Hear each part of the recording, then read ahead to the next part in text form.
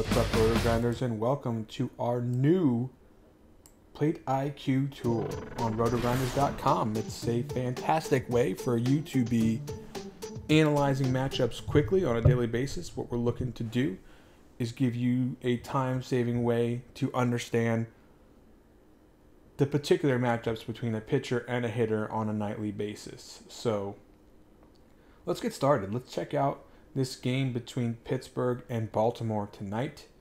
Let's take a look at the starting pitcher, Chad Kuhl, against the Baltimore hitters. That's the example we're going to use today. I have selected this game from the drop-down. I have selected last 2 seasons of data. Gives me a little bit more in the way of plate appearances in which to evaluate. Now, as far as the statistics that are available to us today, we don't have everything that we're going to eventually have, so we've just got some basic stuff to look at, just the K percent, the walk percent, the ground ball, fly ball, line drive. Don't worry, we'll build some other stuff in there later. This is version 1.0 of the release, only going to get better. When you talk about what's available on the hitter side, we're talking about, is this guy in the lineup? Right now, it's early in the day, so we don't have the check mark. Eventually, we'll get this check mark over here. We'll find out who's in the lineup.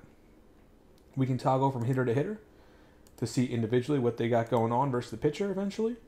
And of course, we got the basic sabermetrics, ISO, WOBA, looking at the BABIP, and then we're looking at the batted ball profile. Down the road, hopefully we'll have some hard hit data. We'll have some other data to help make this matchup even more robust. For now, what we're doing is getting a quick view. So what are we seeing? Let's use first look in combination with Plate IQ. I think that's a good idea. Why? Well, because Noto does a great job of putting all kinds of other stats together and some of the Vegas stuff too, right? So we can check out Wade Miley is a favorite, for example, minus 138 in a 9-run total game. It's in Camden Yards.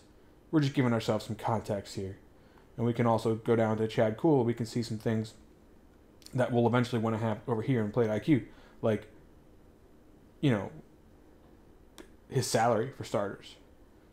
But also his Sierra. 4.82 compared to his ERA, which is, well, somehow it's better than his ERA. His ERA is terrible. Hasn't been that good. His swinging strike percentage is good at 11.6, but his K rate is not good. That tells me there's some room for this number to go up if he's getting swings and misses at this rate, if this is real.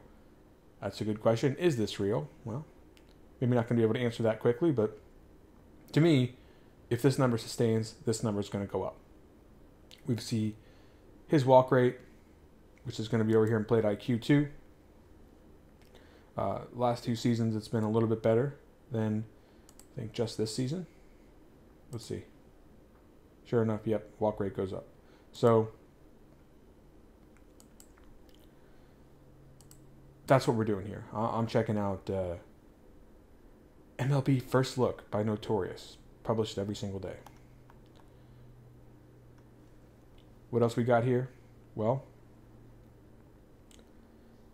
hard contact, 33.1%. Home run to fly ball ratio may be due for a little bit of regression upwards, 7.9%. Usually around 10%, where you're going to see most players hovering within a couple percentage points of. Anyone who's got a higher percent than that is either really bad or, well, they're probably going to have that number go down. Sometimes it's hard to tell the difference. Let's take a look at the matchup. What do we got? Well, we have a pitcher who gets more ground balls against right-handed batters than left-handed batters. We have a pitcher who is striking out more right-handed batters than left-handed batters. We have, if we go back over to first look, a pitcher who is considerably worse against left-handed batters than right-handed batters. This story kind of checks out from, obviously ground balls are good and not having many of them is not good. So it's leading to more weighted on base. Guys probably generating more power against him from the left side of the plate. That would mean, obviously, we would like to see a lot of left-handed batters against them. Unfortunately, Baltimore is rolling out 2 in the projected lineup we have right now. They are a right-handed heavy team. Seth Smith and Chris Davis. Now, the rest of these righties are good against right-handed pitching, so it's, we've got a 329 WOBA for Jones, 346 for Machado, 345 for Trumbo, power 228 for Trumbo, 224 ISO for Machado. Dangerous team. 200 total ISO. That's what we're seeing here down at the bottom. So we've got the ISO down at the bottom. 200 as a team. They've got power. They've got some on-base ability. They strike out, though. We saw Chad Kuhl's strikeout rate. It's the team that can strike out. Chad Kuhl, not exactly the picture of a strikeout pitcher that we're fearing. Probably not going to be our primary starter today, but again, we're talking about just looking at the matchup in a vacuum here. We're not yet evaluating it against everyone else who's playing today. We're just looking at what's happening in a vacuum. So they hit some ground balls, It's good for Kuhl, especially those righties. Infield fly balls.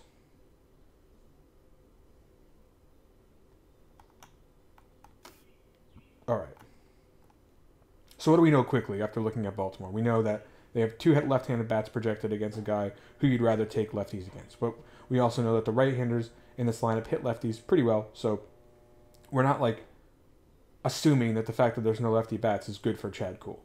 We see that they have power. We see that they can get on base. We see that they can strike out, and we see that they can hit ground balls. So there is some things in favor of Kuhl here, some things in favor of the Orioles. Vegas is favoring the Orioles in this matchup with their implied run total. I think they're giving them, as far as when it's published, 5 runs. So, geez, you'd like to think that you want to take some of these bats, but who do you want to take? Well, let's start with the lefties. Let's start with Chris Davis. We see the basic overview, and the basic overview, it's going to say, well, we should probably take him. He's got a big ISO against a guy who struggles against lefty bats, and maybe that's where we should stop, right? It's not always good to go deeper than this. I mean, we saw Scooter Gennett hit 4 home runs last night. It's not like doing deep analysis is the key to winning at daily fantasy baseball. But if you want to, you can dig deeper and find a reason to maybe question the viability of a play. You don't do it all the time. We don't have all day to be doing this. Most of us don't anyway. But maybe if you want to spend some time digging on individual hitters, let me show you what you can do with Plate IQ. First of all, when we talk about areas of the zone, what we're looking for is we're looking for overlap between the frequency that a guy throws a pitch and a frequency in which a guy hits a pitch. Now, Plate IQ is only showing us hit percentage. What does that mean? We're just seeing the percentage of his individual hits against that handedness of pitcher are coming in X area of the zone. I think we need more help if we want more context. Good news, context is easy to find in this day and age. I'll show you how. So we see Chad Kuhl throws low in the zone. He also throws pretty frequently outside the zone.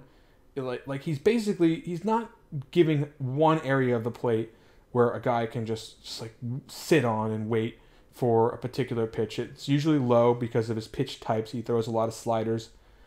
He throws a lot of sinkers, 48% sinkers, 25% sliders. We can see on the spider chart over here, this is the league average, both the slider and the sinker well above the league average in those areas. So this is a guy whose pitch mix doesn't look a lot like a lot of other pitchers' pitch mixes.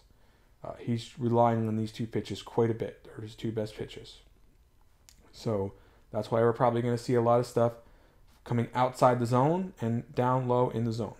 Over here with Davis, 14% of his hits come down on the inner half of the plate as a lefty here against a right-handed pitcher. So that's what we want to look for. We would want to look for like real big hot zones here. We don't see like a massive hot zone here, so we can't say with confidence that like cool stylistically is just going to favor Davis as a matchup right now. It doesn't mean anything though, so don't worry that this isn't the case. We can still we can't cross Davis off the list just because of this. We're just looking for maybe a reason to move him higher up the list or give him an extra uptick here. Again, we're not, we don't want to paralyze ourselves with analysis here. We're just trying to find anything that gives us a clue that Davis is in a really good spot as compared to just a good spot. We know he's in a good spot. He's a power lefty against a guy who struggles against lefties. So now we see that Davis doesn't really have like super high edge. But you know what? Let's prove it. Prove it to me, Chris. We got data from every pitch back to 2015 on baseballsavant.com. It is MLB Advanced Media's fantastic site that looks at StatCast. If you're not looking at StatCast, I would contend that you need to start looking at it sooner than later. It is the future. So let's take a look at Chris Davis versus right-handed pitching. Sure enough, it matches up. Down low in the inner half of the plate this year is where he is smashing the baseball. Also, I mean, right down the center, obviously. People are going to smash the ball pretty good most of the time. But this is just this year. The sample size is pretty small. We were looking at the last 2 years over here. That's a little bit bigger of a sample. But so let's take a look at last year. See if Chris Davis has a trend down this half of the plate. It would make sense, right? I mean, we're talking about a left-handed batter like Davis. And sure enough, the lower portion of the plate seems to be a pretty good spot for him now. Now, he was strong out here. I don't know what the sample size is out in this half of the plate, but it doesn't look exactly like our chart here. Pretty close. We're looking at the exit velocities here, by the way. That's what the numbers are. This is his average exit velocity. So we're seeing frequency of hits here, and now I'm on Baseball Savant, and I'm looking at how hard those hits were. Let's go back to 2015. That's the last year in which StatCast, that's when it started. So you can't get exit velocity before that. Once again, down the center part of the plate, the story checks out, basically, is all I'm telling you. There's a reason that Chris Davis is getting more of his hits down here. He's able to hit the ball harder when that's where the ball goes. So, but that only tells us, like, where the ball goes. I mean, like this, we haven't really learned too much, right? We've just learned that, it seems to be where pitches end up becoming hits for Chris Davis the most is when you leave it here. We don't see that Cool is like overly aggressive in placing the ball there, so I think we just need to take a little bit deeper look at the pitches and the pitch types, because ultimately I think that's where we can find out a little bit more about Chris Davis versus Chad Kuhl's style. He likes to throw the sinker. Well, according to Plate IQ, the sinker is 0.8. That's well below the league average as far as the percentage of his hits versus sinker. Percentage of hits versus slider, also below the league average. So it seems that Davis, for whatever reason, hasn't gotten a lot of hits off of these two pitches in this data set, which goes back the last 2 seasons. So prove it. That's my motto here. Let's prove it. So we're on Baseball Savant. We are now in the StatCast search section of Baseball Savant. Let's go ahead and take a look at sliders. We could take a number of pitches, but we're going to look at, let's look at sinkers first. That's the pitch he throws the most, right? We want sinkers. We want for the regular season. We're looking at the last 3 years when we have StatCast. And we're looking at batters, and we're looking at Chris Davis. Search. We've got 338 appearances, 6,000 pitches to look at. I would say that we should know something about Chris Davis versus the sinker in that sample. Look at his radial chart. Barrels. 3 barrels in 3 years. That's not impressive. Solid contact, 8 instances. Flares and burners, 12. 22 topped. It's working. They're getting the ground balls they want with Chris Davis against the sinker. Or he's got a lot of pop-ups too. 18 pop-ups. 4 instances of weak contact. Color me unimpressed so far. Let's take a look at his pitch breakdown. 12% swinging strikes. Yikes.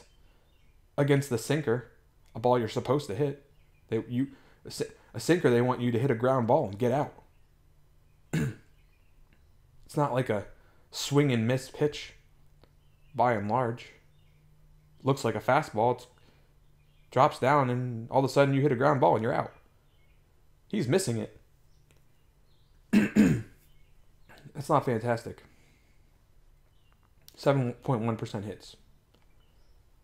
I don't know what that means, but it doesn't sound good. Let's find out. What year? 2015. SI pitch type, the sinker.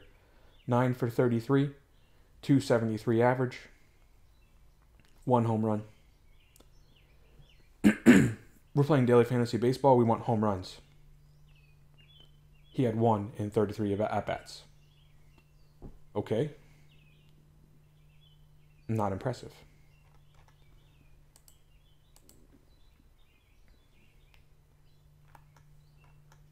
Down here, sinker, 0 home runs in 2016, 36 at-bats, 4 extra base hits. Not impressed. 2017.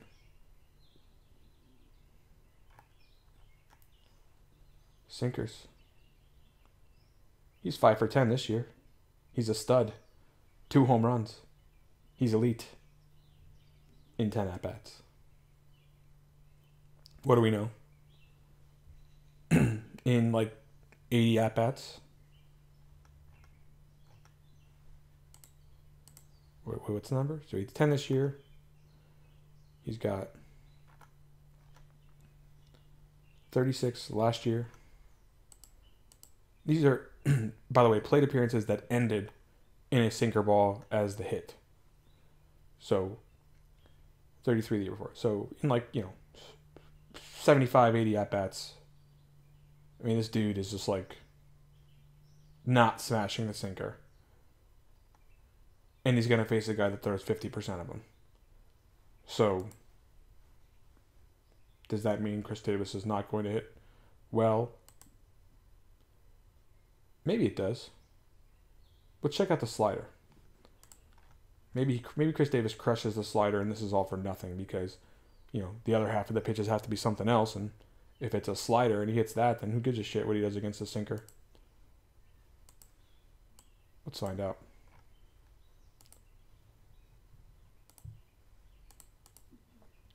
Let's recap why I'm looking at another website versus Plate IQ. Because Plate IQ, it's giving us a clue. It's telling us to look here. I'm using Baseball Savant to get deeper if I want to. It's got every pitch back to 2015. We don't have that yet on Plate IQ. Why not use this free tool? These are both free tools. Let's use them both. Radial chart for the slider. We got more barrels here. That's promising. Probably saw more pitches though. So we'll have to wait and see before we get excited. Solid contact a little bit better too. Flares and burners. At least it's in the air is the way I'll put that. Not awesome. Topped. No thanks. Hit under. Pass. Weak contact. Hell no. All right. Still not impressed. Maybe the pitch breakdown. 21% whiffs. Maybe you're impressed by that. I'm certainly not. 4.6% hits. That doesn't sound good. What the hell's going on with this guy? 2015 against the slider. 5 home runs in 91 appearances. 242 average. 4 extra base hits. 10% of the time it's an extra base hit, I guess is the only way you could word that. That's all right. That was 2015. That was 2 years ago. What about last year?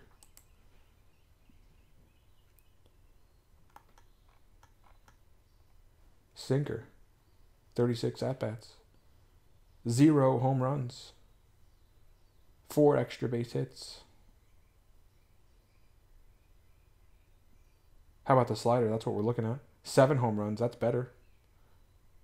In 82 appearances. 146 batting average, though.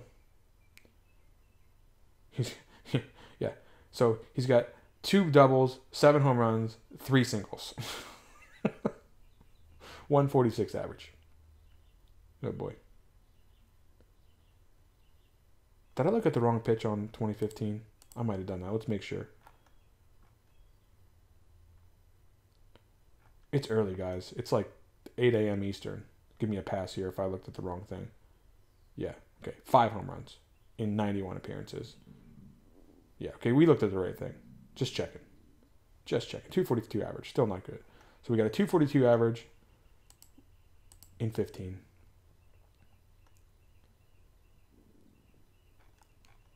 A 146 average in 2016. 7 home runs. 3 singles. This guy is absolutely as boom and bust as it comes. This year, the slider. He's got 3 home runs against the slider this year. Still batting 194, 3 singles. I mean, look, here's the deal with Chris Davis. He's susceptible to like the 0 for 4 performance here. I mean, grant you, this is his better split. He likes batting against right-handed pitching. He does get fly balls against right-handed pitching. 42% fly balls. But we saw that the pitch types that Cole is throwing have not been good from a power standpoint as far as he is concerned. So if you want to play DFS and you are looking for a home run from Chris Davis, I would say that these numbers here are showing us that he is going to be a great play against a guy who struggles against left-handed bats. And I will contend that digging deeper into his pitch type data and his zone profiles, that he is maybe not as good as everyone is going to tout him today. That does not mean that he is not playable. All it means is that if I was making a list of the guys I thought were going to hit a home run today, I probably wouldn't put him at the tippy top. We do see that when he does make contact, really ever, especially against righties, and even against the pitch types that we saw he struggles against, he can hit a home run. But using some tools like Plate IQ, Baseball Savant, Notorious's First Look, I think we've seen here that, we can bump him down a little bit. We're not taking him down all the way. We're just nudging him down a little bit. That's all I'm saying. This is the kind of thing you can do with Plate IQ. You don't have to go that deep. You can keep it simple. We're going to keep building this thing out to help make it simple for you to understand the matchup for your pitcher, his strikeout rate against here, matchup for your batters. For RotoGrinders.com, my name is Chris Jamino. Hopefully this was helpful. Best of luck in all of your contests tonight.